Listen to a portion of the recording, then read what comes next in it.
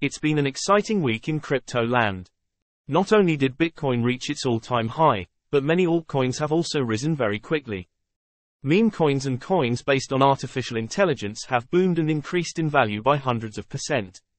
Nevertheless, there is currently no question of a so-called alt season. But we are close, according to various analysts and metrics. While Bitcoin reached a new record price, meme coins have been stealing the show for some time. Dogecoin and Shiba Inu rose 99% and 208% respectively over the past 30 days, and Floki and Pepe even rose 654% and 712%. At the same time, many AI tokens are also shining. Fetch.ai and SingularityNet skyrocketed 267% and 241% in the past month.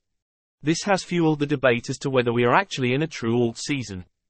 Alt season refers to a period when altcoins are gaining momentum in the market and outperforming Bitcoin. Last Tuesday, Bitcoin reached its record price of $73,000 and the total market capitalization of all cryptocurrencies rose to over $2.5 trillion. However, we can only speak of an alt season when 75% of the top 50 coins outperformed Bitcoin in the past 90 days. The alt season indicator currently stands at 49, so it is too early to declare an alt season.